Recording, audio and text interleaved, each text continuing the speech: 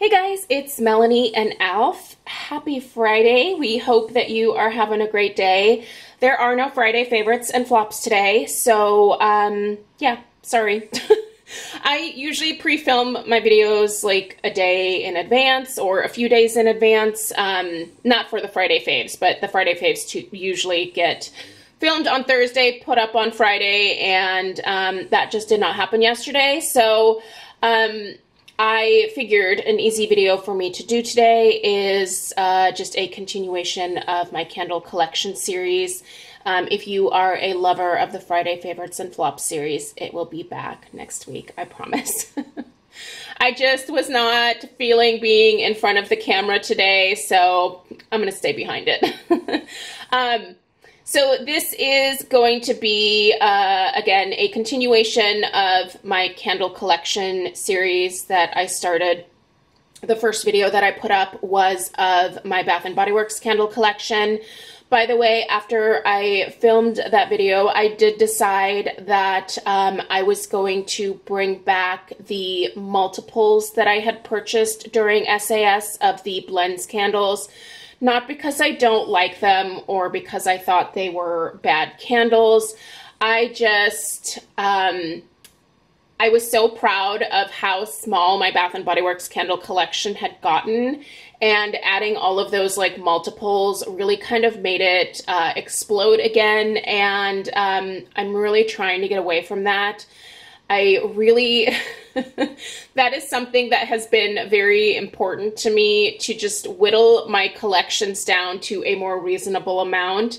And I will say my backup Kringle candle collection that I'm showing you guys here, I am very comfortable with this. By the way, it's not just these two crates down here, it's also this one up here and this one up here, but as you can see, these are not even completely filled. So this is very much the size of collection that I am comfortable with, and I would like to maintain it right around here. Now, I feel like I can very easily do that with Kringle because they are a candle company where if they do like a release for like the season, like just the regular like summer season or fall season, it is pretty rare that things sell out. Oftentimes things are restocked. Now, obviously, if there is a special edition limited collection that is released, like a lot of their Halloween stuff sells out very quickly. So if you're a Halloween person and you like to purchase backups, you would probably want to get those backups when the candles are first released. But for the most part, if Kringle puts out a candle that is a part of like just a regular season release, you can expect that to be available for the entirety of the season. So for me, I feel very comfortable just kind of purchasing as I need from Kringle versus like stocking up. That being said, I do have a few Sicilian oranges in my collection because that is one of my favorite scents from them, and I don't know, I just like having at least a couple of those on hand. So definitely that is the one fragrance that I have more than two of at any given time. But even with the Sicilian orange, I could order that as needed. So I like to store my candles all over the house. I believe that I kind of talked about this a little bit in my Bath & Body Works candle collection video. If you missed that one, I will link it in the description box down below. With that particular video, I was holding the camera, and so the footage was a little bit wonky because I had to use the iMovie stabilization mode, and I didn't realize that that would make the video kind of, I don't know, like wobble. It was weird. Anyway, first time I tried that, probably the last time I will use that particular feature. I don't know what I'm doing with editing, so sorry if that particular video made you kind of ill. I promise this one will be a little bit smoother. I do have the camera on the tripod, so we've got that going for us today. But yeah, I like to store my candles sort of all over the house. Wherever there is room, I will store some home fragrance. So this cabinet here is actually in my office. I have a couple of cabinets like this on either side of like the desk portion of my situation in here. So I used to use this particular one to store extra vases. If you're new here, I am a florist. I used to mostly do weddings. I don't do weddings anymore, so I didn't have a need to store all of these extra vases. I took all of those to Goodwill, so congratulations if you are in the area and you found some beautiful vases. Yeah, I took a bunch of those vases and donated them, and so I had this empty cabinet, and I figured this was perfect for storing some candles. If there is a cabinet like this in a house, or if we have a credenza or a closet that has an available shelf, or I have like a piece of furniture from IKEA that has room in it, it's going to get filled with some type of home fragrance. So this was perfect for the storage of my Kringle candles because, quite frankly, I do not want this Kringle candle collection to outgrow this particular area right here. So this will help to definitely keep me in check. And that's something that I would suggest to you guys if you are trying to be more reasonable with your collections. Just sort of set some parameters in place for yourself. And you know, this is the tough part. You really have to like work hard to maintain those parameters. I know how hard it is, you guys.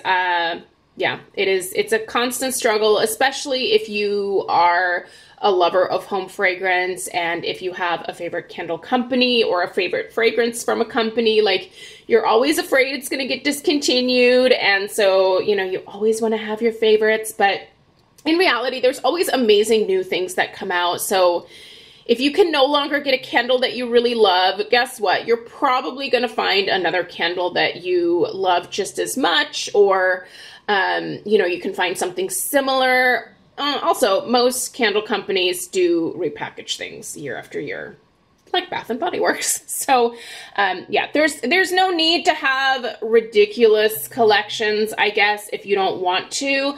Now, if you're someone that just loves collecting them because they make you happy and seeing all the candles brings you joy, then do that. Like, I'm just sharing that for me, like, I've gotten to the point where seeing like a ton of like any given thing in my house just started stressing me out. I don't know if it's because I'm getting old. I don't know. It could be a number of things, but every once in a while I have a meltdown about organization and numbers of things, and I make some changes. So that's what I decided to do. If you love your big collection, you enjoy that collection, you rock it, you burn what you want, you display what you want, you do whatever you want. It's totally up to you guys. So I'm not judging anyone. I'm just kind of sharing my take. So let's go ahead and go through and see what I have in this stash. I'll kind of tell you why I have backups of these things. And yeah, so that'll be the Kringle collection. I am gonna very gently get Alf off my lap here so that I can move around and show you guys these candles. I know, I'm sorry, buddy. This is like a huge bummer that I'm getting up. Sorry. Okay. We are going to start right over here with this little crate, and this is what I call my Kringle Gourmand crate. These are mostly just foodie scents. I have the Marshmallow Morning here, which I really fell in love with. So there's one more behind that, and then one more right here. So I have 3 backups of the Marshmallow Morning because it is delicious. To me, it smells just like Lucky Charms. I love it. Next to that, we have the Fruit and Flakes, which was another cereal fragrance that Kringle came out with. And it's delicious. I love this one. It reminds me of another breakfast that I loved as a kid, which was cornflakes. Really delicious. I do have 2 of those. There's another one right here. And then this is Donut Worry. This one is, it's so yummy. It smells a little bit more like a cookie dough to my nose on cold sniff. This doesn't have that like greasy donut note to it. It's just really, really yummy. In fact, I think I might be busting this one out here very shortly. to burn. So yeah, that is this particular crate right here. I really love this one. I really love this one. If you have not tried either one, definitely worth looking into. I am a Kringle candle ambassador, so I do have a discount code with them. If you want to use it, I'll put the information in the description box down below. No pressure at all. It's if you guys want to use it. So I'm going to put this one back, and I'm actually going to bring down the crate that lives in front of it here. And this one, as you can see, only has a few candles in here. The first is the lavender blueberry. This one is delicious. I already reviewed it. And then I did purchase one backup of that because I just thought it was really delicious. I don't typically like lavender scents, and that was one of the more enjoyable lavender scents that I have come across. This Kringle candle I got a long time ago, and I've been meaning to review, so I really need to light this one up. This is warm cotton. This is just a beautiful, clean laundry scent. Really enjoy this one. And this one I never even reviewed. I still need to light this one up. It is apple basil. So I think it smells really good.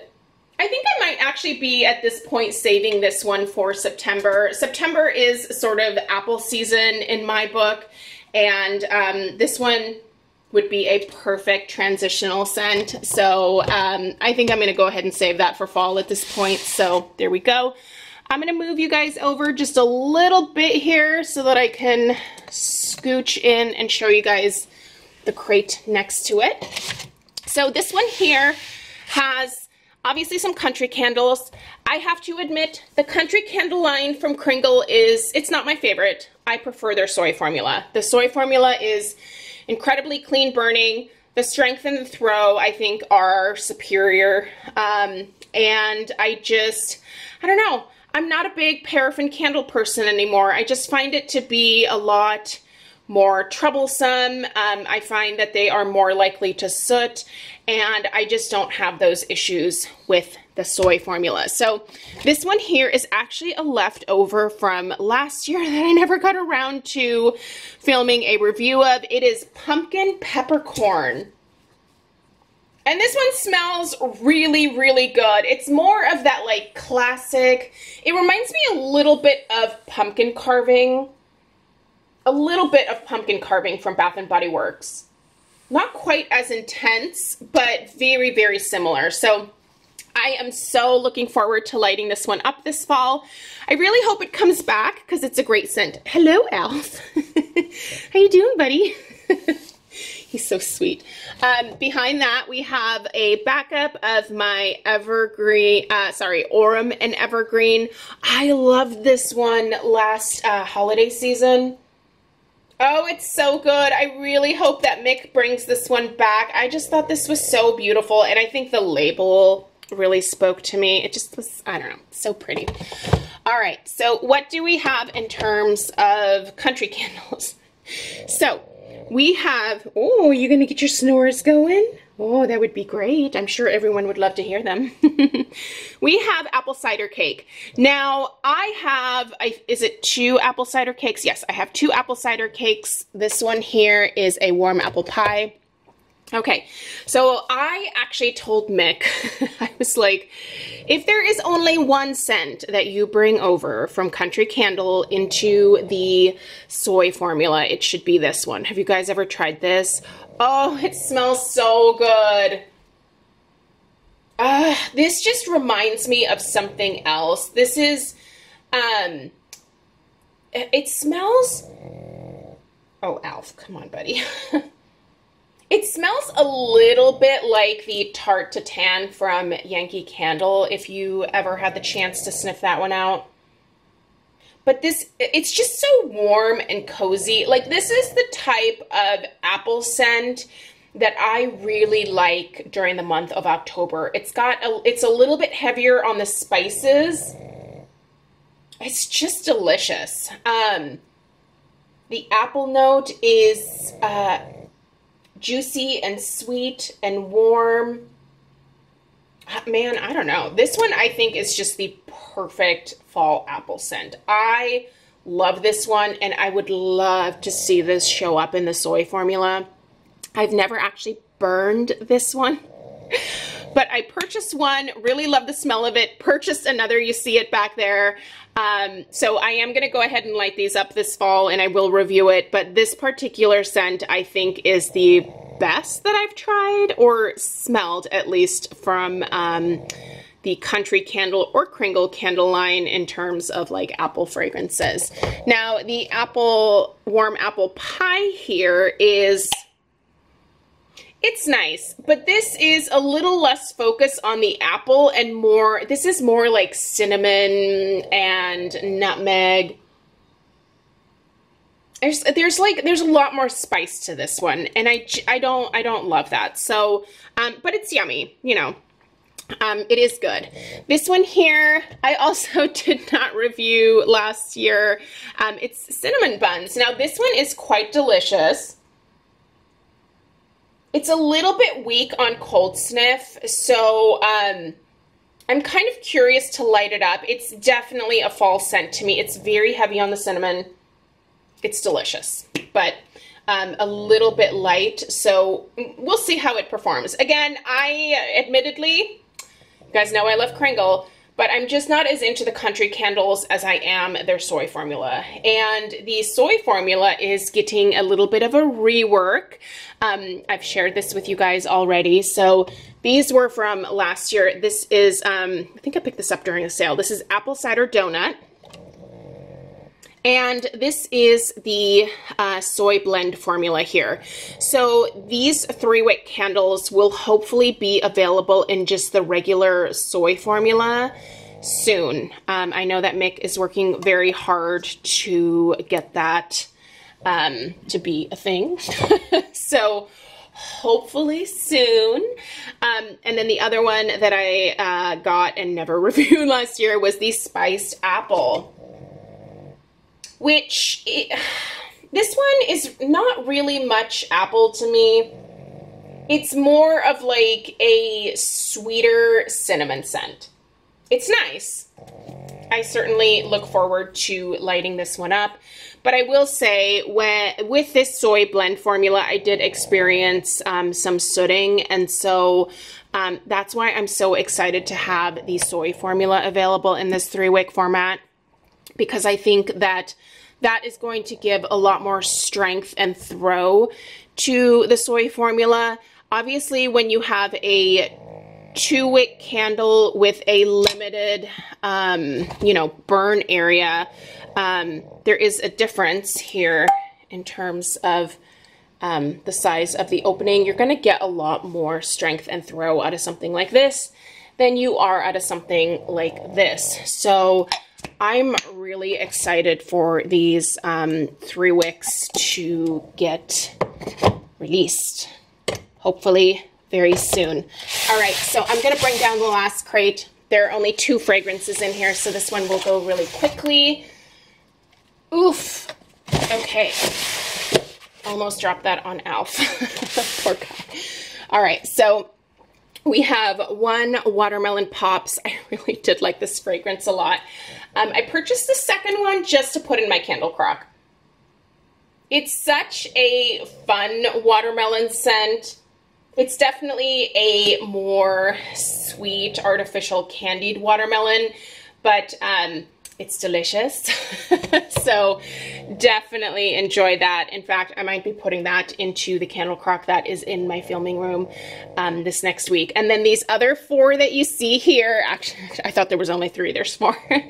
This is my beloved Sicilian Orange. I love Sicilian Orange from Kringle. This is a beautiful orange scent that has a slight herbal note to it. It's so fresh, so clean, so beautiful. I absolutely adore it, and I like to have it on hand. Buddy, oh my goodness, your snores. So this is it, you guys. This is my entire Kringle candle collection. So again, I feel a lot more comfortable just sort of purchasing as I consume them and need more. I don't feel the need to stock up on these. So yeah. And Kringle has some really fantastic sales, so that's always nice to be able to get a good deal and save a little bit of money. I will say it takes a little while. These candles do ship from Massachusetts to me, so usually if I need something, I try to order it like before I really need it, because I know it'll probably be at least a week and a half to 2 weeks before I get my order. So, but that's what I get for living at the end of the Oregon Trail in Oregon. So anyway, you guys, I hope that this video was helpful, and yeah, let me know what you have in your Kringle backup stash. Let me know how you like to store your candles. And just leave your philosophy on candle shopping and repurchasing and, you know, whatever else down below in the comments. Thanks so much for taking the time to watch today, and I will see you in the next one. Take care. Toodaloo.